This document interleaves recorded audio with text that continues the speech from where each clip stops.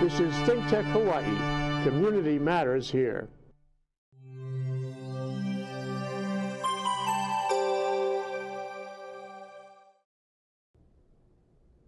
Welcome back to Humane Architecture here from ThinkTech Hawaii, and our show is pretty much about that.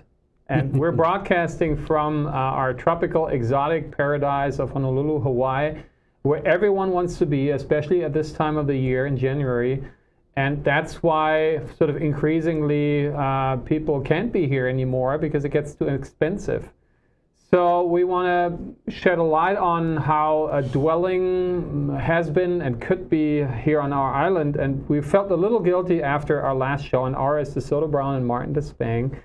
And last time we were talking about the Kalaha Hilton condos, and which should be a keeper because they're threatened, because they're on leasehold by Kamehameha Schools.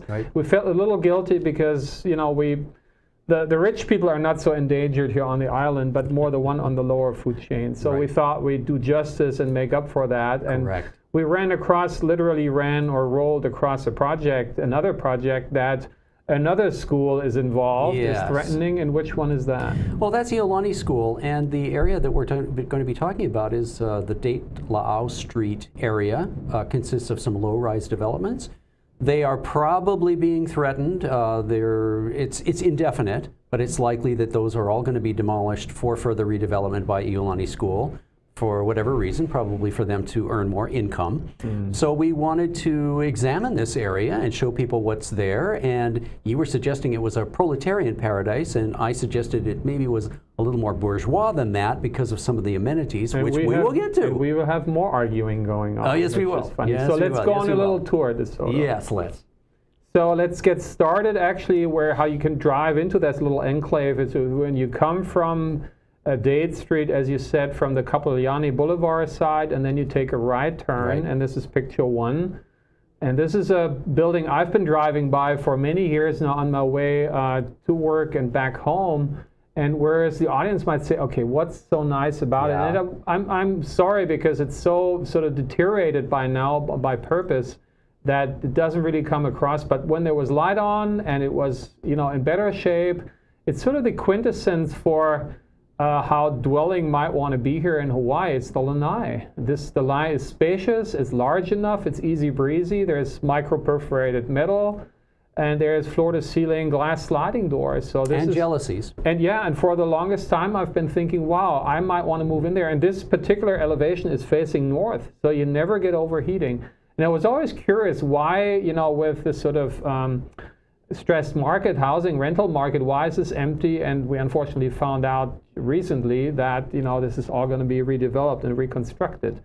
So if we continue now to drive down this sort of one-way street, U-shaped street, that's the next picture, we're going to look down that road that, as you can see in the distance, is facing Diamond Head. Yes. And everything that's on the left side is we want to talk about later because that's our pitch to keep that. But everything on the right side is threatened to go soon. And in fact, the next picture, please, is what I took through a construction fence at the end of last year.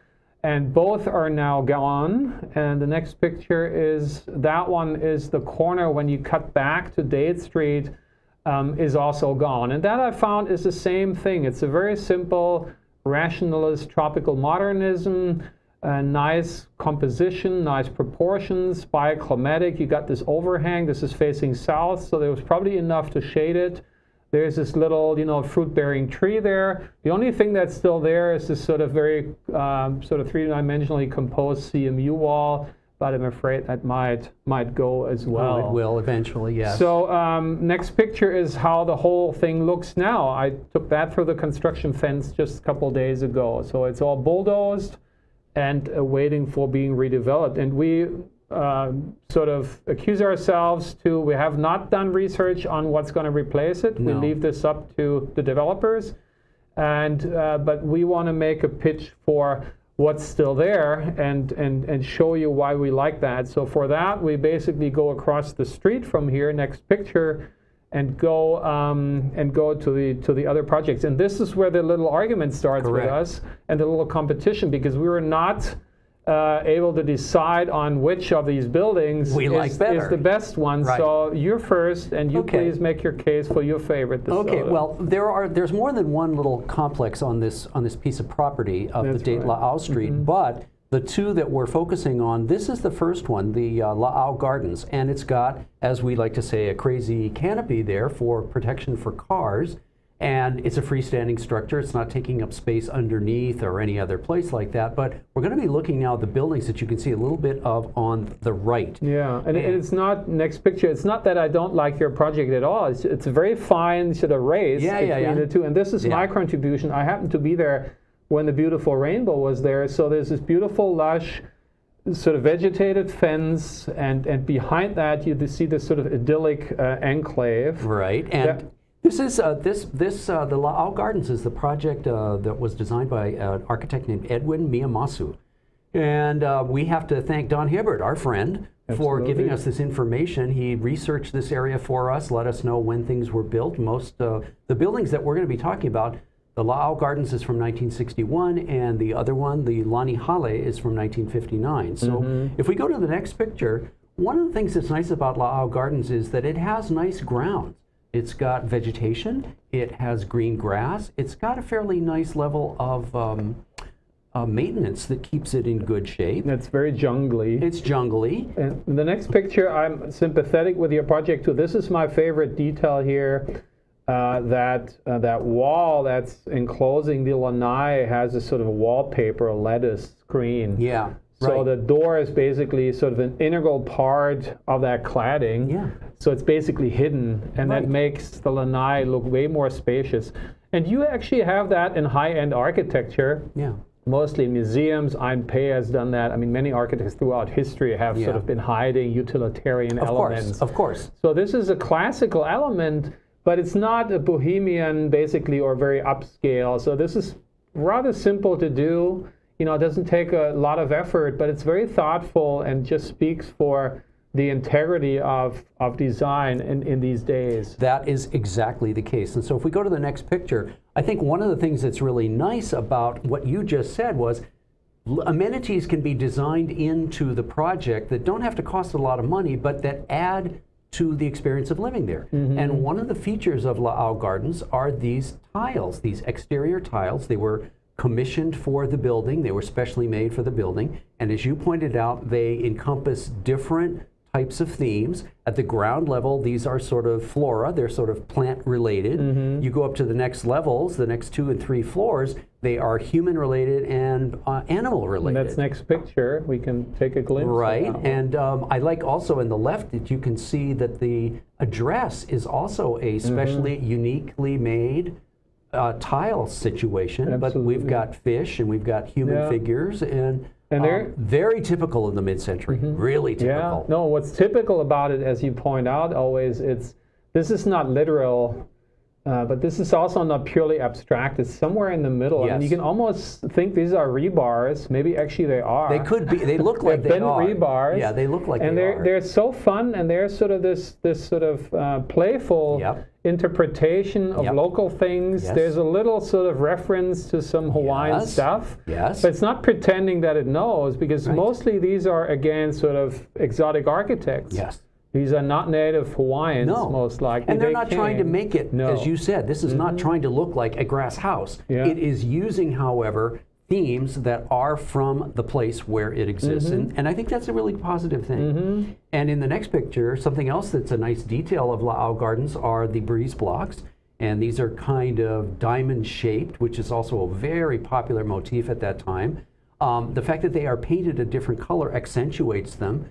Again, this is not a hugely expensive touch, but it is a nice touch, and it adds a little elegance, I think, to the overall appearance. Absolutely. And at mid-century, you got to have had the breeze blocks. You had to. And you see the birds still love it to this day, as the picture you took, right?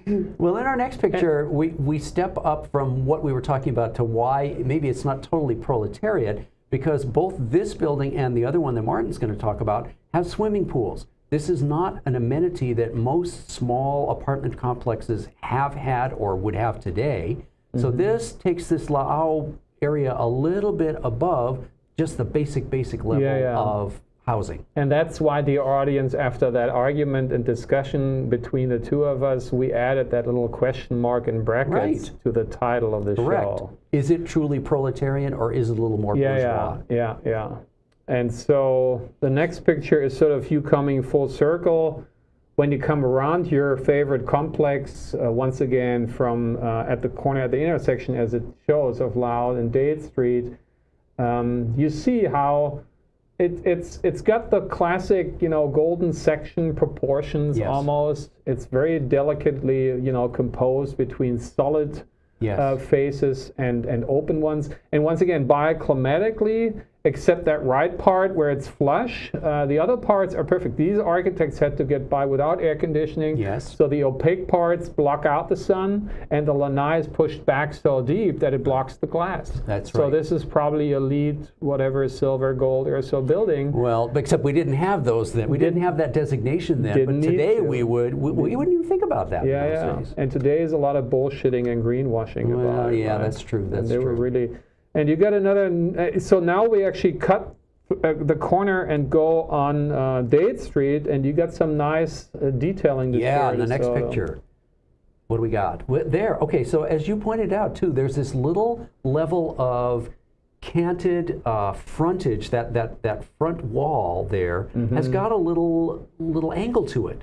So it isn't just straight. And again, this shows that somebody was paying attention, somebody was trying to make aesthetic decisions, and that when this was constructed, the level of construction expertise was not just super basic. No. So there are admirable qualities to small buildings like this that may not immediately be apparent. And try this today. It's tough because you got to tilt the formwork, and you got to get the concrete in from the top.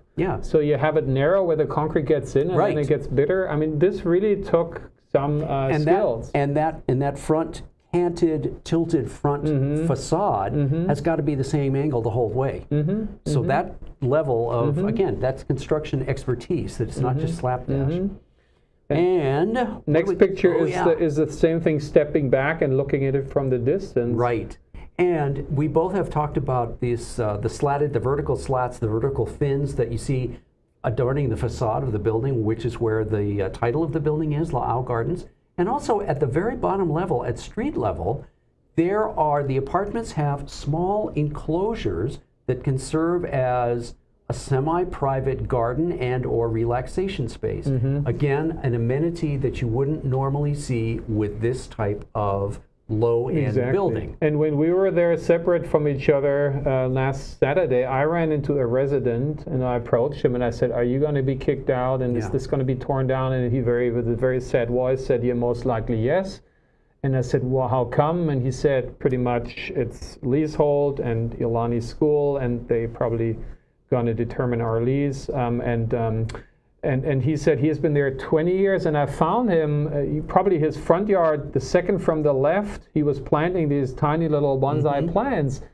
So there's this care from the occupants, and which you usually don't find in lower income housing. It's basically gets trashed. People don't feel associated with this. But here there's this participation, there is this sort of care, and it just speaks for, I think, the architectural integrity that, you know, with these very sort of simple means, sort of low input, sort of from a budget, there's a very high output in acceptance and relevance. And also those small front private enclosures give you a sense of ownership that you want to take care of your own place rather than it being common. But I think also the level of maintenance on the building in general is indicative that people want to keep it up. If it isn't trashed, you'll help to keep it up. Absolutely. And we're going to zoom into which you already explained, the lattice detail in the next picture. Once again, we did a whole show about sun-slated, you know, Hawaii, and here the single letter with a special typeface, you know, designed, sort of custom made for that. And next picture, some more lattice here. Right? Yeah, and I like the fact, so in the picture on the top, you can see the wooden upright lattice, the upright forms have integrated between them this little extra piece. Very simple, but it adds, artistic and aesthetic interest to something that otherwise may not have it. And then if you look on the right, there are the concrete breeze blocks. So we've got the contrast and the, let's say, the compatibility of those two different forms right next to each other. Very typical of the time period of 1961. And to me, the fact that they are old-fashioned now gives them a charm too, because this isn't replicated anymore. Yeah, absolutely.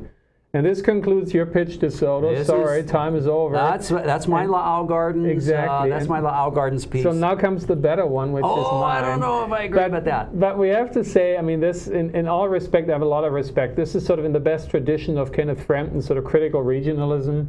This is an interpretation of more sort of local references and the textures. Whereas mine, and that's probably where I come from, mine is a very almost nationalist approach. Right, or international. Of high European modernism basically coming to the island. And that's the next picture. And this is Lonnie Holley, as you already said it. Right, and who is Ernie Hara? You said was the he is the architect, and that's probably what you find out later. Another reason why this is my favorite here. And again, it's within that U composition of the street. The complex itself is a U that opens up to Date Street, and basically is comprised of this central courtyard, which we see in the next picture. And I can only imagine, I mean, talking aging and, you know, getting patina, to say the least, is true to the architecture and to the vehicles there. But you can imagine how this looked like back in the days in the late 50s with the caddies with the fins, and not here the late 80s or early 90s whenever they did the example sedan that you or see the Brougham. there, But you can see, if you just imagine that, and the next picture is within our discussion. You made the fair point to basically say, well, you know, what ruins is that everyone has to look at the cars, and I can't argue that. That is certainly true. But then we're so weird that we came up in our first show in this year here, which the reference is at the very bottom, to say, what if there would be no cars on the island?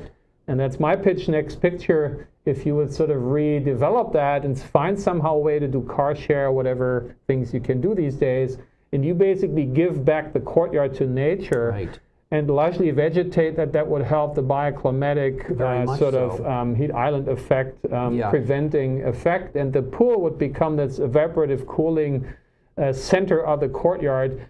And that would be beautiful, certainly. Yeah, and the other problem also is that the pool, to get to the pool, you have to traverse the place where vehicles are driving, and that's always not safe. So that's an unfortunate aspect of this. But again, the pool elevates it a little bit above just the lowest end of housing. Next picture is looking at it from the outer side, which is the circulation, the access side, and this is towards Laau Street. So the long one is the west elevation, and the other short one is the south elevation from the bottom picture. And once again, the picture I took at the top left was somehow midday, probably earlier, not late afternoon, where you can still see the pretty significant overhangs, their circulation. So they're multi-purpose. That's how you access your unit. But it also shades you and shelters you from the rain. So it does everything you need in the tropics. What you also should need is vegetation. They have it nicely and neatly integrated. And then the CMU is sort of laid in this running bond, sort of a very modern horizontal. It underlines the horizontality of the building. So once again, a very simple, very utilitarian, but very elegantly sort of accentuated building. Down to its detailing, next picture. I got some crazy concrete too to compete with you, and mine is the stair steps, and they're even basically integrated into the wall, and they're cantilevering from it, and then you can also say they're tapered, just like in yours. And this is high standard. This is really cool. Try to do that these days. You're going to basically lose a lot of money or spend a lot of money. And also, like on the left picture, that composition there is strategically positioned at the end of these legs of the U at this blank wall, and adding this other slab and then inserting it into this void is a really beautiful modern composition. And I think floating stairways like that are kind of a lost art, and I admire them, and they are very, very typical, as I said earlier, of mid-century sort of mindset. I think they're worth doing a separate I show do too. on them. Should I we? do too. Okay, done deal. Done deal. We got to do. Well, we talked about a stairway show, so we're going to do a stairway show. Let's do that. Yeah. And probably the most iconic feature is next picture, because I got some breeze blocks too. You do. And here they are. And once again, they serve multiple purposes. Here you can see it basically protects and shelters the access of the units on that side, so you're not out on the spot the whole time. You have some privacy buffer. If I'm a parent, which I am, and my kids are little, it protects them from running into the streets and being run over. So once again, the modernists just, figured it out to do things that were multi-duty and multi-purpose in a really clever way. Yes. And the next picture is me basically and driving by there on a daily basis. And this is why we're on our permanent background picture. You're sitting in front of the bush and I sit in front of my bicycle. That's and it looks like you want to get out of the bush and steal my bicycle. I want to steal your bike. No, you can have it. I got a car. So there's this, and also we got to do a show about breeze blocks. Yes, and we do. probably have my friend and colleague Lance Walters join in, because he's doing some research on the sort of evolution of that historic element. And as you already revealed, probably another reason why this is my favorite building is because I'm close to the architect, because next picture, he's also the architect of the building I have the privilege to be in, which is Waikiki Grand, that we ran a show about. And is Waikiki Grand still hot and cool? Yes, it is, because as we show in the show, it's been featured in the Monocle Travel Guide series, where all these other fancy metropolises are featured in. So there must be something cool about us as Honolulu, and there must be something cool about the buildings by Ernie. And it must be cool that you live in one of those buildings, which makes you more special. And hopefully I can stay there, because again, the pressure on the market is affecting all of us, all us little people. Right? Yeah. So next picture, the coolest of the building is when I come home late from work, because all of a sudden my favorite building lights up and it's a lantern, right? Yeah. And just out of the simple utilitarian reason, this isn't LED or stuff people would use these days. There's a simple safety fluorescent light tube behind, but due to the nature of the CMU block, it basically makes them glow. And how cool is that? And this is what we talked about earlier. When you have a facade like that you can see light through,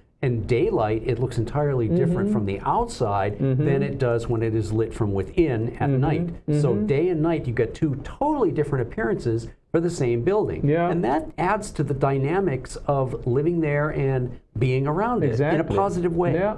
And here we have that competition on, whereas yours is, because yours is more, again, Frampton-like critical regionalism, the diamond-shaped CMU. Oh, yeah. This is the simple geometric one, the more generic one, the more international style one. Absolutely. But yet the way its bond is, it's rather genius. It also uses almost the least amount of material you can use because of this sort of staggering. And you create not only the voids that the CMU has itself, but also an additional void between in between. The two. So how brilliant is that? Again, it is very smart. Serves so many reasons. So I was so impressed by that, and it ingrained in my mind on a daily basis driving by it, so that it inspired me for a project we did so many years ago, which is the next picture, which we called the Tropical Textile, which was proposed for Manoa. And as you can tell, it's very much inspired here also by the bioclimatic aspects of it, because they're strategically dimensioned 3 feet high, deep, and so on all 3 dimensions 3 feet. So then they shade the building all the time. We ran a show about that in the good old Urban Transcendence days. Les Campers was my guest, who is the concrete creator by Great Pacific Rocky Mountain Precast. So if you guys are interested in that project, look it up. And you can say, well, Martin, you're getting sentimental. You like the good old stuff. And that's why I design stuff that looks old. So Martin, wake up, be modern, be cool. But this is the 21st century. There you go. Exactly. Built more glass towers. Right? There you go. And cool. AC. Exactly. So no, we don't do that. And do people think that's still cool? Next picture. Yes, this is the Mark magazine. This is a contemporary Dutch magazine that features the coolest stuff in the world of these days. And yes, they selected us and featured us. So there must be something cool about Ernie Harrah's work. There you go. That's so timeless. Let's call it timeless, right? And I agree with you. I agree with you. I agree that it is timeless, but I also like the fact that the buildings we just looked at are of their time too. So they are identifiable as mid-century buildings in addition to the very livable qualities they have. The exterior does indicate the time they come from, and I like that. That's absolutely true. Next is the second to last picture that shows another fear that you have. Yeah. And my fear, and unfortunately I think it's going to come true, is that the high-rise buildings that you see in the distance, which started being constructed in the 1970s, are probably going to continue their march into the Date Laau little enclave that we've just talked about and praised. And eventually all the buildings we've just been talking about will be demolished and replaced by high-rises, and that could very well be the case. But, as Martin can point out, we don't necessarily have to go with a high-rise that has all the bad qualities, because and we also want to make clear that always in our shows, yes, we love the Goulart stuff because it's so cool, but we also understand that there's pressure of development, explosion of population on this island. So who are we to say, you keep all the little stuff. You should keep as much as you can, but when you can't because of that reason, you should develop, but then you should develop in the spirit of the means and methods of the architecture from mid-century, which was easy breezy, pre-fossil, and all the goodies, exotic, and not the invasive way we see, unfortunately, left and right in all the high-rise development in Kaka'ako and Co. Right. So yes, as you were about to indicate, if you should develop here in a higher way than next picture, something that you have already seen in a couple of other shows. This is a development called Primitiva. This is number 1. We're currently starting to work on number 2. And this is how our dear friend Kurt Sandberg called stack lanais. Yes. You basically apply what you've seen from the previous pictures to a taller building. Correct. But again, that only because if you shouldn't keep that there, but our main pitch and plaidoyer is keep these gems. Both are favorites. Yes. Because they really deserve to be there. They're as fresh as they were way back. Yes. So from our point of view, rather than sort of being greedy, right, as a motivation, but otherwise we don't see any need to build anything. Well, and also too that first of all, the livability of the stacked lanais, as you just said, is positive. The lesser usage of energy is positive. But also the appreciation for the buildings that we just talked about, their architectural features and their livability. They shouldn't just be discarded because they're 55 years old. They should be appreciated, and particularly for their aesthetics that we wouldn't replicate today, to keep them rather than bulldoze them. Sounds good. Let's continue to talk about that in our next show that we just decided we're going to call Tropical Tectonics. Okay, yes, that's right. That's right. Until that, you guys, please stay very proletarian exotic. See you then. Bye-bye. Bye.